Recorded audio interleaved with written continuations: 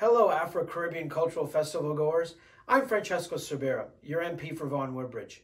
The time has finally arrived for the first ever Virtual Afro-Caribbean Cultural Festival, this year including a cultural clash component, as the festival serves as a step towards the elimination of discrimination, racism, and prejudice.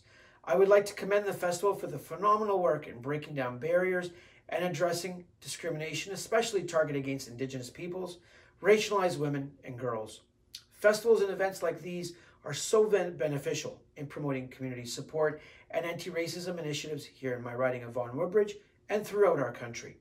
This festival encourages positive interaction between cultural, religious, and ethnic communities and promotes the expression of multiculturalism in Canada. The interaction through inclusion of this cultural festival and the welcoming of diverse Canadians will help to increase participants' sense of belonging and attachment. I would like to congratulate the organizers and the volunteers that work tirelessly to bring this enriching and meaningful festival. The Afro-Caribbean Virtual Showcase will be broadcast live through Afro-Caribbean as well as all major social platforms. I would like to also recognize that Moksha Canada has a long-standing reputation for providing a safe, family-oriented, and inclusive community events. Happy Virtual Afro-Caribbean Cultural Festival!